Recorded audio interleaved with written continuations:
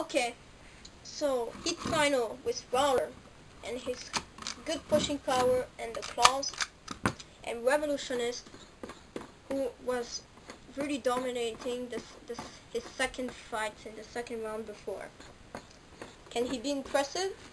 Let's see that. Roboteers, stand by. 3, 2, 1, activate. Waller activates the pit. Now move. Oh, ooh, that was a powerful move from Waller. But now Revolutionist with the spinning disc is attacking the back of Waller. Waller turn back. Ooh, Revolutionist is nearly in the pit. Waller tries to push him. Ooh, Revolutionist still spinning with his disc, trying to damage the armor of Waller. Waller is not happy. He's trying to do something with his claw, and yes, he does. Ooh.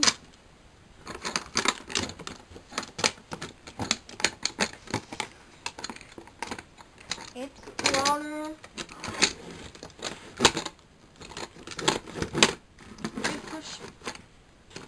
Great aggression from Waller. I think he's impressive. But Revolutionist, doesn't want to lose so easily. He has his chance. The True Robot has his chance, and now Waller is on his side. That could be really a shock. Waller, who was really no, he's back, Waller. Oh, and now he's trying. Yes, just got the claws. Is holding the disc. He's moving pretty slowly and tries to put Revolutionist into the pit. Can it work? It doesn't. It really. Ooh, Revolutionist. Can he stuck? He's trying to escape, but I don't think he will.